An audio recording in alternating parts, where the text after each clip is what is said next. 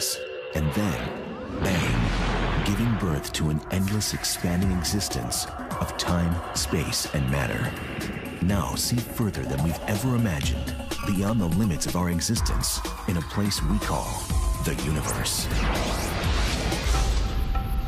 Chaotic and breathtaking, their beauty forms from the emptiness of space.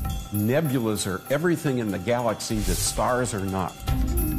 Wisps of matter, at times coming together, at others flying apart. Filmy veils, billowing masses, some dark, some glowing in brilliant colors, many taking the shapes of things that are eerily familiar. It's interesting when people look at nebulas, they sort of start seeing things in it. Neither stars nor planets, they are the crown jewels of the galaxy. The universe reveals its awesome display of stellar birth, death, and the cycle of creation inside the nebulas.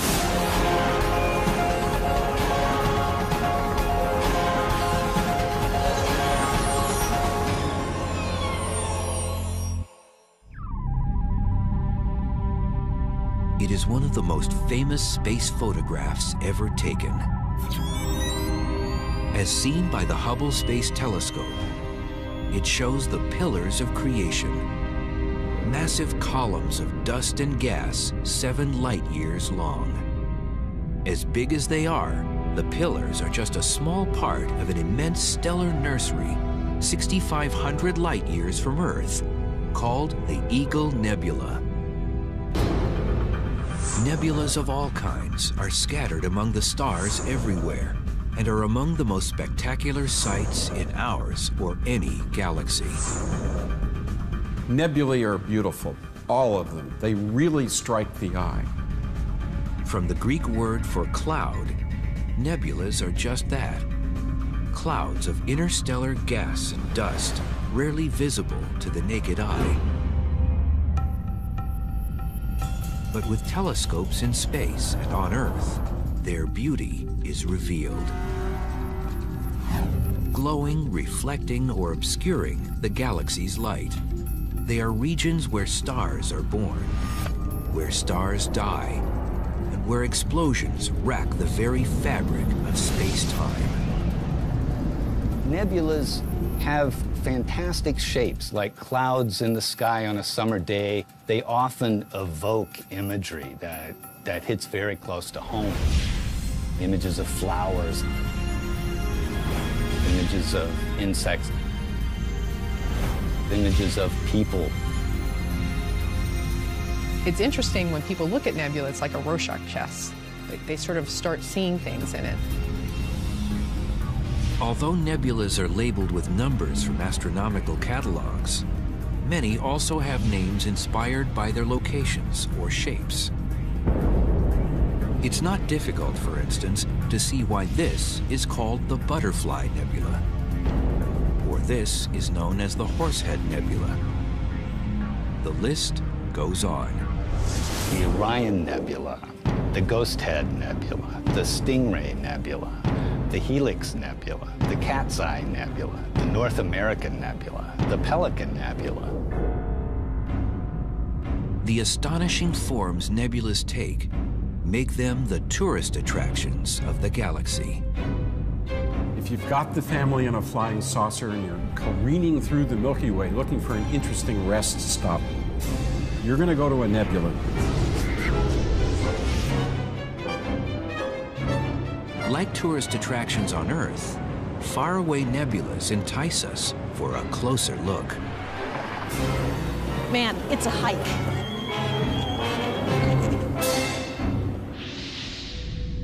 One of the prime attractions in the night sky is the Great Orion Nebula. One of the very few nebulas you can see with the naked eye. On a clear night, it appears as a fuzzy star in the Sword of Orion. Probably the most recognizable constellation in the sky. The Orion Nebula is the most active area of star formation in our galaxy. It lights up the sky like nothing else. So this is a big one. In terms of nebulas, this is the Hollywood sign. And the reason why travelers want to get close to tourist attractions is the same as why astronomers want a closer look at nebulas.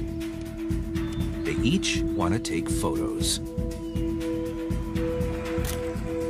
After all, tourism, whether earthly or astronomical, is all about the pictures. Photographs of nebulas occupy a real special niche, a very important niche, I think, because they really do sit at the pinnacle, the confluence of art and science. Of course, getting good pictures of a nebula isn't just a matter of point and click. In the mountains north of San Diego, a group of amateur stargazers have an especially tough road to follow in seeking out nebulas and taking great pictures. It is always worth the long drive to come out here. Night under the stars, even if I don't do any imaging, is worth it, just to see what I can't see from home. When the equipment is this complex, these enthusiasts aren't just taking pictures. Here, the word is imaging. And their favorite targets are the nebulas. Just being able to look at them and imagine what's going on out there in that gas cloud, being able to see a sense of where stars are forming, it's just a great kind of a sensory experience to have. In addition to their portable telescopes, the group has also built a complex of permanent observatories. Inside the enclosure housing their big 20-inch telescope, accomplished astrophotographer Alan Smallbone attaches a special astro camera to the eyepiece. He's preparing to image the Orion Nebula. It's a very challenging object to me because it has very light areas, it has very bright areas, it has very dark areas, and it's a very difficult item to photograph accurately. The digital cameras used by today's astrophotographers emulate color vision in the human eye itself. There are 3 kinds of cone cells on the retina, each sensitive to either blue, green, or red light. That's why those colors are considered the primary colors of light. But the retina of an astro camera is a computer chip, sensitive only to black and white.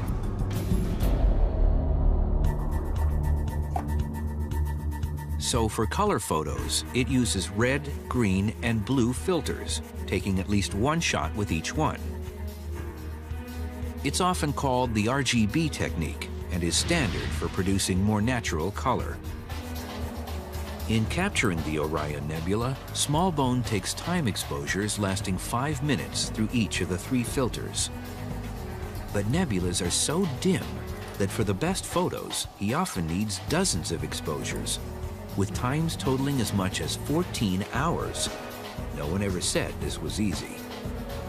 Astroimaging can be very tedious because it's very time-consuming. It involves long periods of time where you're sitting waiting for the camera, and the mount is just tracking, and there's really nothing you can do except sit and wait. Later, Smallbone stacks the raw images on his computer.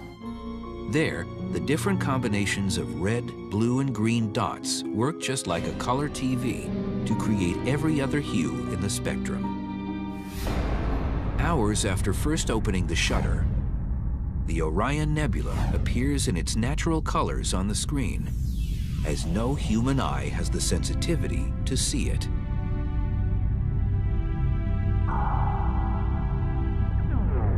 The striking images of these and other nebulas demonstrate the essential reason astrophotography is indispensable when it comes to the nebulas.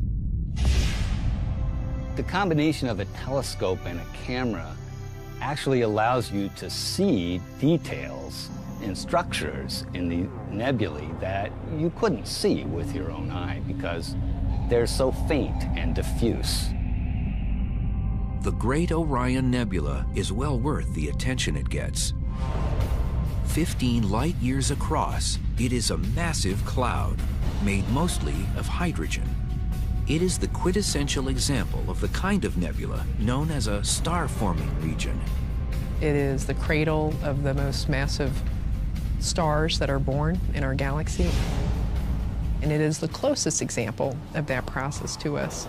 So when you look at the Great Orion Nebula, you're looking at stars being born. Among the thousands of infant stars in the Orion Nebula, 4 of them dominate. The corners of a cluster called the trapezium for its trapezoidal shape. Massive and hot, they are responsible for the brilliant astronomical display. The trapezium in the center of the Great Orion Nebula is what energizes, it's what makes it a nebula. If you didn't have the trapezium stars, it would be a dark cloud. Radiation from the trapezium stars sculpts the surrounding gas and causes it to glow with emitted light.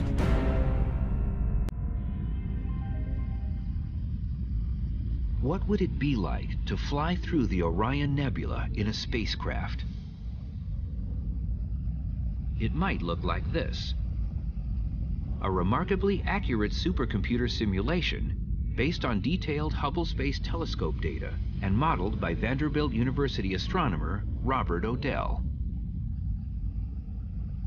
Traveling into the gigantic cloud, we see the 4 bright trapezium stars, their 3D positions now clearly evident.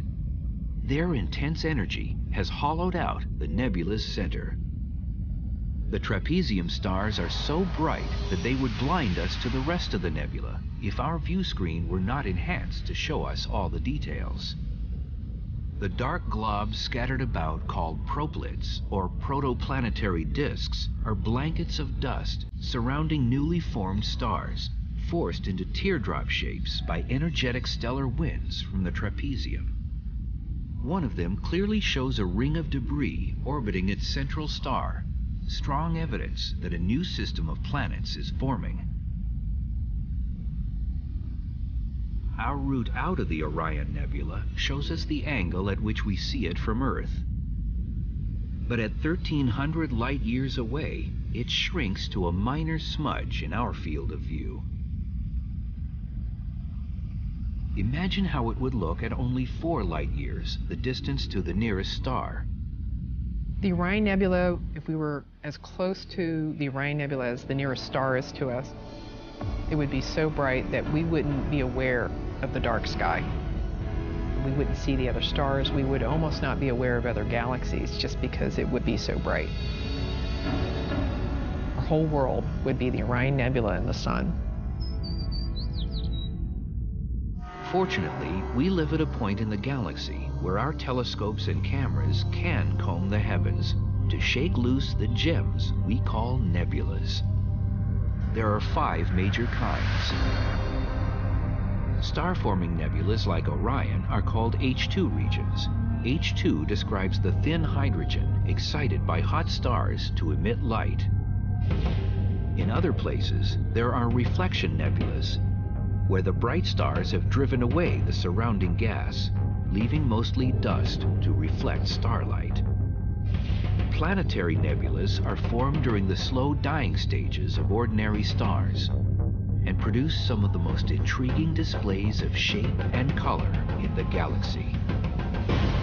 Supernova remnants are also leftovers from stellar deaths, but from massive stars which end their lives in immense explosions.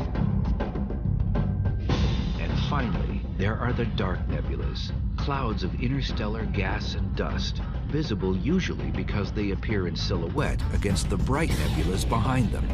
In time, stars will burst into existence within them. But the very origin of the galaxy's clouds of stars, gas, and dust is the most intriguing phenomenon of all. Springing from the mysterious interstellar medium, the riddle of the nebulas is how they can form from what is almost nothing at all. Space and its vast emptiness has much more to it than meets the eye.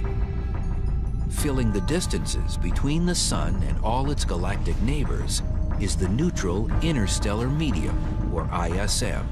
When we think about the blackness between stars, we sometimes think there's nothing there but the vacuum of space. But actually, even the so-called vacuum of space is full of dust and gas. Now, it's quite rarefied. How rarefied? Perhaps better than the best vacuum we can create on the planet Earth. The particles in the interstellar medium are 90% hydrogen atoms, 10% helium, and trace amounts of other elements and tiny specks of dust. Existence of the gas and dust is evident by looking at the Milky Way, the band of stars we see in the edge-on view of our home galaxy from Earth. There, the dark spaces seem to be empty, but in reality, the opposite is true.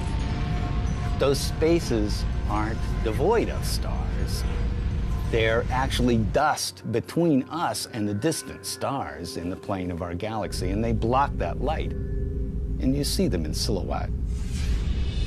The black lanes of gas and dust show us where the interstellar medium is clumping together to form nebulas in their most primeval form. We see these dark nebulas as shadows against the background stars. The Snake Nebula is 650 light-years distant and approximately 3 light-years across. Even darker is Barnard 68, named for Edward Emerson Barnard, the astronomer who discovered it. Such nebulas may be deep enough to block light from stars behind them, but the gas and dust inside them is still very thin. That is, until gravity's work accelerates. Gravity is attractive. As a consequence, we have lumps of gas, no matter how rarefied, being attracted by gravity until we have clumps of nuclear material condensing. As gravity begins to compress the gas, it starts to heat up in temperature, creating the temperatures of a star.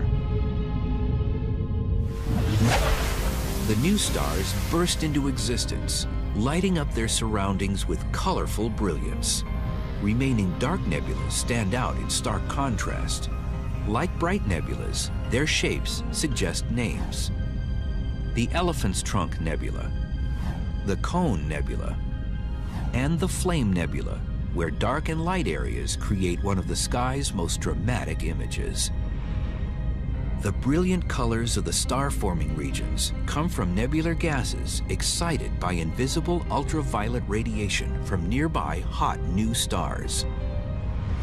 The light, the ultraviolet light from those stars, is stripping off the electrons in the gas in its immediate vicinity. These electrons float around for days or weeks, and then ultimately find a bare proton or other positively charged nucleus. And they'll hop onto orbits, and as they do, they'll emit light. At the University of Rochester, astronomer Adam Frank compares the excitement of gases in a nebula to a basketball game. This basketball game is a real nice analogy, though earthbound, for what happens in a nebula.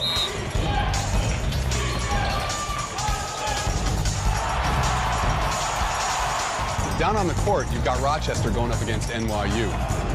The basketball players are a lot like the stars at the center of the nebula. When something exciting happens on the court, you see the crowd getting all excited. The crowd stands up, they cheer, they emit energy. In this case, it's sound energy, but in the nebula, it would be light. This is exactly the same thing that happens when an electron gets ripped off an atom, flies around for a while, and then finds another atom to recombine with, and emits energy at the same time.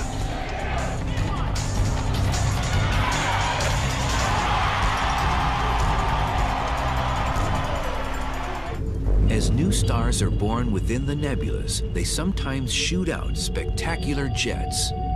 This one is 3 trillion miles long. The jets are nebulas in their own right, generated by the orbiting cloud of gas and dust sending material into the young star. Because of rotation, it first forms an accretion disk, which is kind of like a frisbee spinning around the young star, building the young star. Now, there's always magnetic fields in all of this gas, and as the disk spins, material loads up onto the field lines, as we say, and it spins and then is flung out into space. Eventually, the field lines get bent around, collimating the jet, creating a nice solid jet column. Along with stellar jets, the galaxy's nebulas display a wild variety of bubbles, shock waves, pillars, even mountains. These are called the mountains of creation, a nebula often compared to the famous pillars of creation, but in fact, 10 times as large.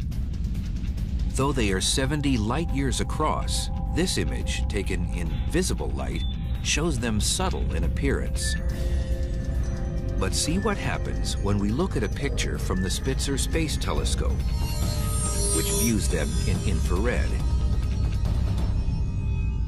Infrared light is light of a slightly longer wavelength than visible light. It's redder than red light. We commonly see infrared light from objects like us that are warm but not extremely hot. Since infrared light is emitted by anything that is warm, it's often used to detect heat. In special cameras, each temperature is detected as an infrared color that we can't see, and then it's translated into a visible color that we can see. That's how infrared can use body heat to reveal some amateur astronomers working in the dark of night, when otherwise we'd have to turn on a light to see them at all. In space, the same principle applies. This is the Eagle Nebula as seen in visible light, but the infrared Spitzer telescope sees it in a much different way, revealing a region of extremely hot dust, seen here in red. Now you have to ask yourself, what could get dust that hot? The stars in the nebula, no, they're not really bright enough, they're not hot enough, but maybe a supernova explosion. Maybe the violent death of a star. A supernova could send out a massive shock wave, which might have a profound impact because the Eagle Nebula is home to the pillars of creation. Well, for the pillars, it doesn't look very good. What's going to happen is that supernova shock wave that's expanding out from the exploding star, sooner or later is going to hit those pillars. And when it hits the pillars, it's going to evaporate them and they're going to be destroyed, leaving the stars that are currently forming in the pillars behind. But all that gas and dust and those beautiful, pillar-like shapes, they're going to go just disappear. The infrared that reveals the fate of the famous pillars is only one tool in the astronomer's light box. But the nebulas can be seen in light of all kinds, stripping away shrouds that keep their secrets otherwise hidden forever. In a universe filled with light, astronomers have learned to look at the stars by analyzing light of different kinds, such as the infrared images from the Spitzer Space Telescope. Infrared is only one region on the electromagnetic spectrum, an immense scale we use to measure the wavelengths of all kinds of radiation. At one end are radio waves with the longest wavelengths. At the other end are gamma rays with the shortest. In between are the other bands, including visible light, which is such a tiny fraction of the whole, it's difficult to imagine. How small is the visible spectrum? If you had a reel of movie film representing the entire electromagnetic spectrum, stretching 2,500 miles from California to Alaska, the section containing the visible spectrum would fall somewhere in the middle, near the University of Washington.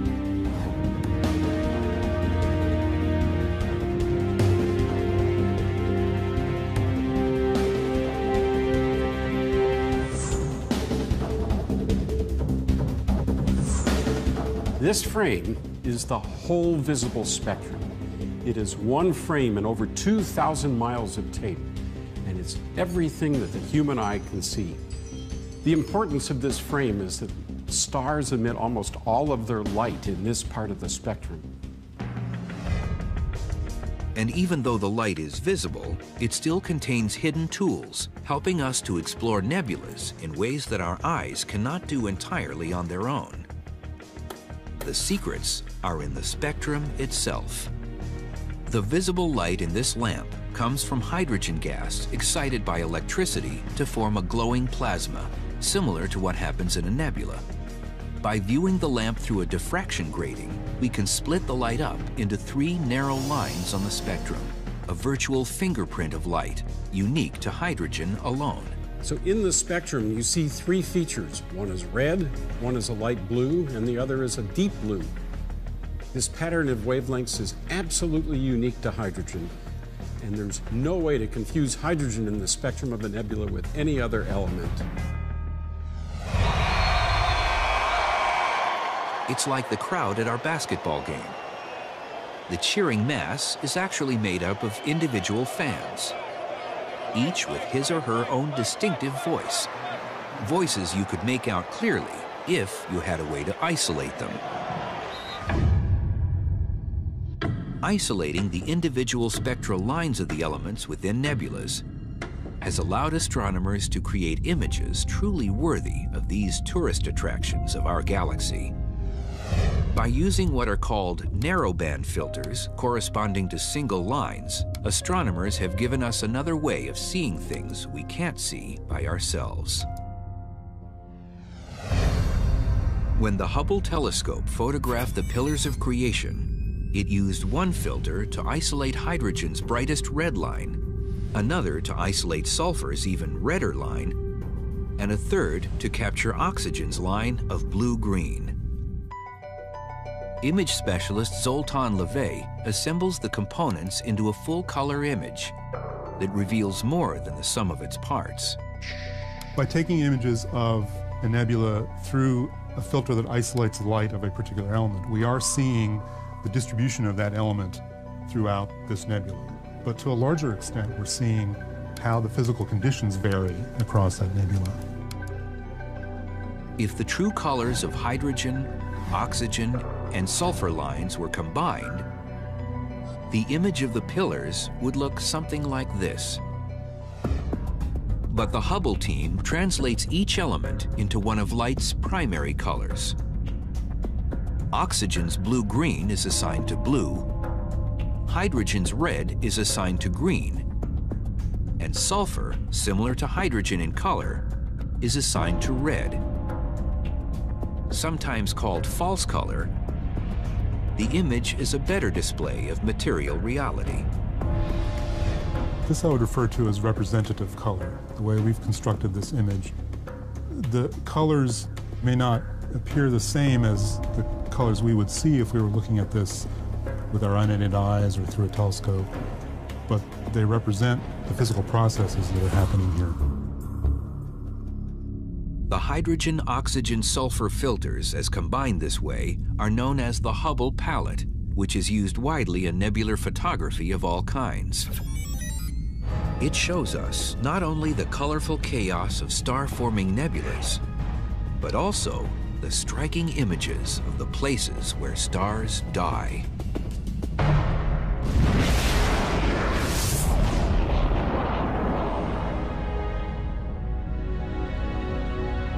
These beautiful, complex gems that dot the cosmos, marking the demise of stars, are called planetary nebulas, a term that was coined in 1784. Planetary nebulae are objects that have nothing to do with planets, as it turns out. They get their name from William Herschel, who looked at a planetary nebula for the first time through a telescope, saw that it was round, greenish in color, and it reminded him of the planet Uranus. The blue-greens of oxygen and reds of hydrogen dominate true color photos of planetary nebulas. The Ring Nebula is a prime example. It is 2,300 light-years from Earth and 1.3 light-years in diameter. It is considered a prototype for planetary nebulas. But the shape of the Ring Nebula is simple compared to other planetary nebulas. It's remarkable to realize that displays like these accompany the death of nearly every star in the cosmos, including our own sun in about 5 billion years. The star swells up near the end of its life. The sun will fill half the sky. When the sun is setting in the west, another part of it will be rising in the east, and at noon the whole sky will be filled with this bright red object. baking us to porcelain. At this point, the inside of the star becomes wildly unstable. It shudders and it quakes. And at that point, the surface, which is very loosely bound, can be tossed into space. Think of it as a process of stellar sneezing. The outer envelope of gas expands as the sun shrinks from a red giant to become a hot white dwarf. The dwarf's ultraviolet light excites the surrounding gas, causing it to glow, just as in star-forming regions. The brilliant display will last for thousands of years before fading away. Just what kind of cosmic picture the sun will paint at the end of its life is nearly impossible to predict.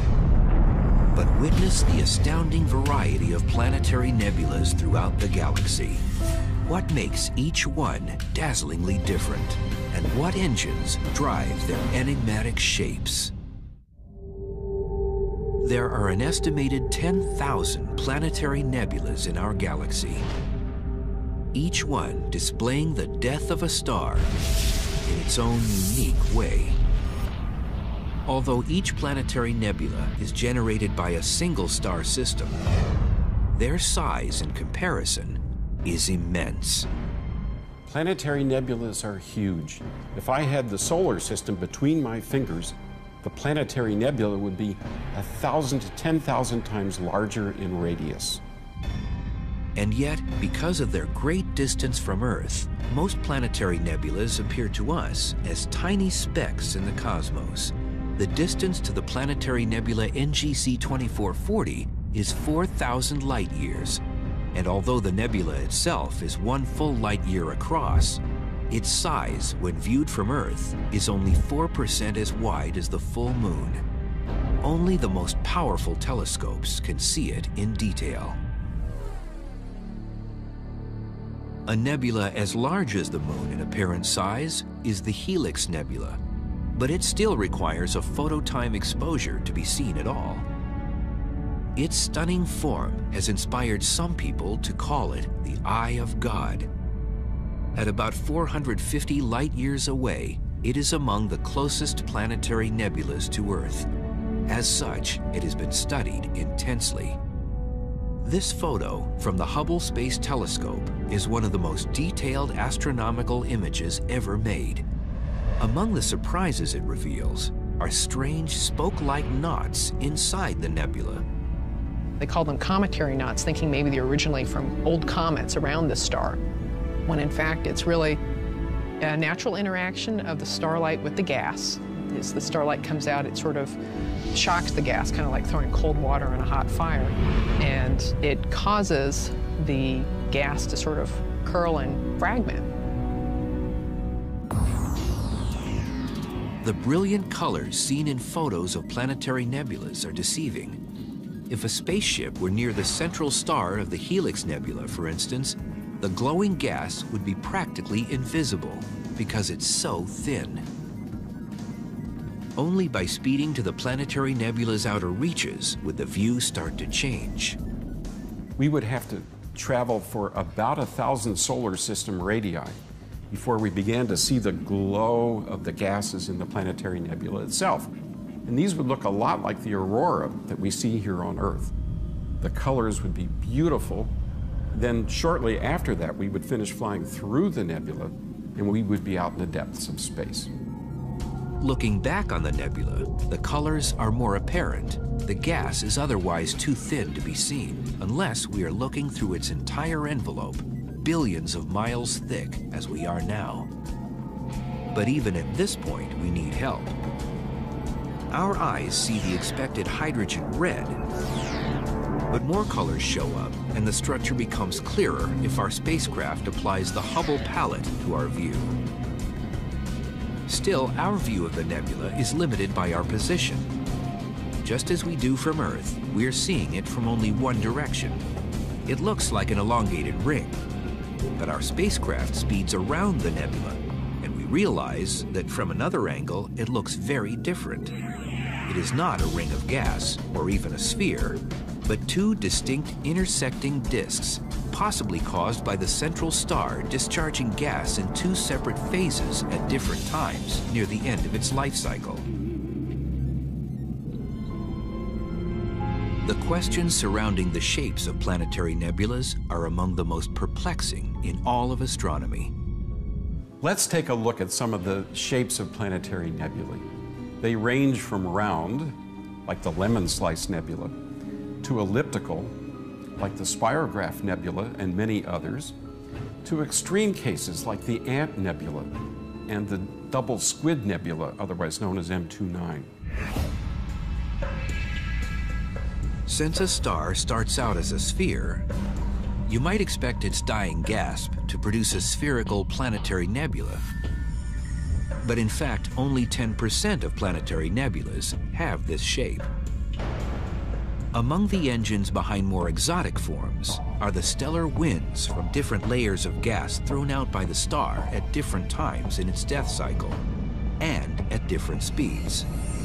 And what you get is an interacting set of winds, winds colliding with other winds from the inside. That's a process that sculpts the nebula and helps to give it its interesting shapes. The most intriguing of the planetary nebulas are those with bipolar shapes. Mysterious forces within these strange objects cause glowing gas to shoot out in jets, reminiscent of the stellar jets from stars in the process of being born.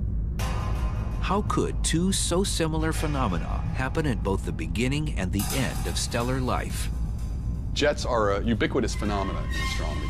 What all these jets have in common is the presence of an accretion disk, which is rotating gas, magnetic fields in the rotating gas, and as material flows through the accretion disk and loads on the field lines, it gets blown back out into space. But a dying star doesn't have a disk of material falling into it. That is, unless it's a part of a binary pair, two stars orbiting around each other. Binary pairs are very common in the universe. As the two stars rotate around each other, one of the stars is giving up mass to the other. Material flows from one star to the other, and you form an accretion disk. Magnetic fields appear in that accretion disk, and material is blown off it, just like in the other cases as well. Planetary nebulas represent the normal processes of star death throughout space. But there are giant stars in the universe that are far from normal. They conclude their lives in massive explosions, and often the nebulas left behind are the only clues to just how they met their violent ends. In the year 1054, a massive star blew up 6,300 light-years away from the solar system. From the Earth, it appeared as a new star, the most brilliant in the sky. 10 times brighter than Venus, it was visible in broad daylight for 29 days. It was noted by Chinese astronomers, and perhaps the Anasazi of New Mexico, as seen in one of their petroglyphs. It faded away almost as quickly as it appeared, and today we can see it only through telescopes. But what's left of it is spectacular. 1,000 years later, we call it the Crab Nebula, one of a variety of nebulas known as supernova remnants. Supernova remnants are essentially the expanding debris clouds from the stellar explosion of a really massive star. It's the death explosion of that massive star at the end of its life. Supernova remnants are something like planetary nebulas in that each results from the death of a star. As a star first evolves to become a planetary nebula, it ejects dense mass from its surface very slowly. This is not an explosion, it's just an ejection. A supernova is much simpler. It's just an explosion. Everything happens in seconds. And the nebula that we see around it is the shrapnel that still remains. The light show comes from the explosion's shock wave, smashing into the surrounding material and causing it to glow. The principle was dramatically illustrated as it actually happened in 2004 when the Hubble Space Telescope caught this shock wave striking a ring of gas in the remnant of a supernova that exploded 160,000 light-years away in 1987. Closer to home, the Crab Nebula remains the most famous of all supernova remnants. Studied through telescopes for 300 years, it contains a secret buried inside, undiscovered until 1968. At the very center is a pulsar, spinning at 30 times per second. A pulsar is a spinning neutron star so dense that 1 teaspoon of it would weigh 1 billion tons. The one inside the Crab Nebula is just 18 miles across and weighs more than our sun. It's spinning fast, but losing energy by gradually slowing down. And the energy of its rotation is being transferred into the gas, and in fact, much of the radiation in that nebula is powered by the slowdown of the pulsar. That radiation is seen as the eerie blue glow in the center of the Crab Nebula. It is generated by electrons moving at near the speed of light through the magnetic fields of the pulsar. But there's more than a blue glow. Recent space photos reveal that the magnetic fields are stirring up the center of the nebula. You see little ripples emanating out from the pulsar. It's not a bad analogy to think of magnetic fields as stretched rubber bands, and when you pluck them, you cause a disturbance that works its way through them. And that's what's going on somehow or another. The details are beyond us, but we can see the phenomenon, and it's quite clear. The death of the star that formed the Crab Nebula is part of the life cycle of the galaxy. The gas expelled into space as supernova remnants and planetary nebulas returns to the interstellar medium, where it becomes raw material for future generations of stars. This process cannot go on forever because we have a finite amount of hydrogen gas.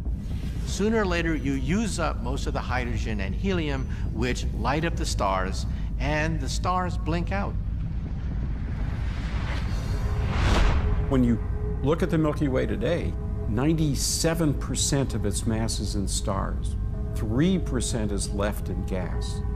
And as star formation proceeds, that reservoir is going to go down and down and down. Certainly, star formation will slow down because this gas is just harder to get out of the ground, as it were.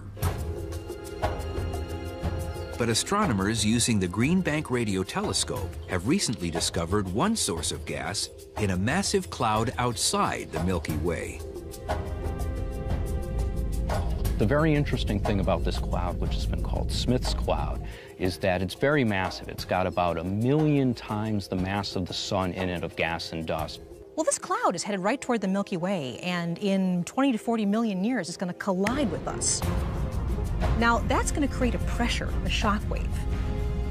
And it may set off a generation of hundreds of new stars when it collides with the Milky Way. As the gas in Smith's cloud is compressed by the collision, a brand new star-forming nebula will light up the galaxy, and the life cycle of the universe will continue.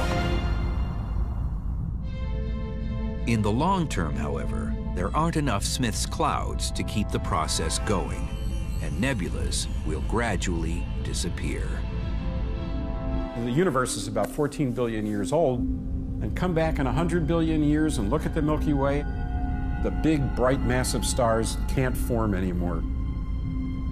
All that's left are the ancient remnants of stars that formed in the long past. It's a dull place. A very dull place. We live in an exciting time in the era of the universe before stars burn out and the reservoir of new material is gone for forming new stars and planets. It's a privileged time. A time when the sky still remains filled with the lights of the great Orion Nebula, the pillars of creation, and the eye of God. Each one a small marvel of nature in the vast expanse of the universe.